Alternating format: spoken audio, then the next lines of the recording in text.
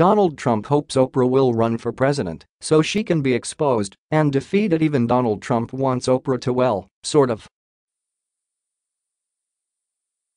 During President's Day weekend, the controversial commander-in-chief took to, as he's known to do, let the world know that he's all for Lady O running for the Oval Office just so that the media mogul can be exposed and defeated.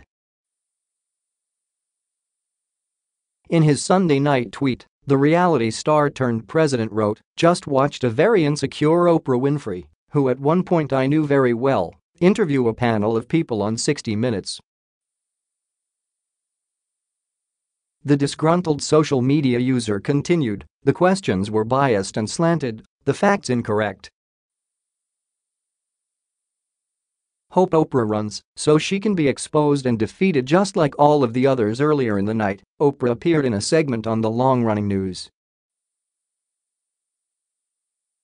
The former daytime talk show host revisited a group of 14 Michigan voters, 7 of whom voted for Trump, whom she sat down with last September to discuss Trump's first year in office.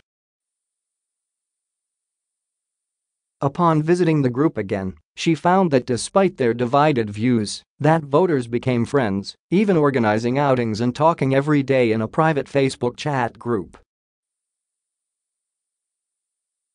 When not bashing Oprah, the tweet-happy commander-in-chief did manage to write a few words about President's Day.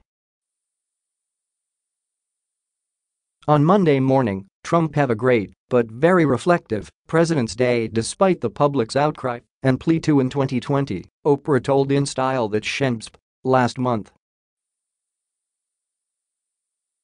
NBSP I've always felt very secure and confident with myself in knowing what I could do and what I could not. And so it's not something that interests me, she said. I don't have the DNA for it.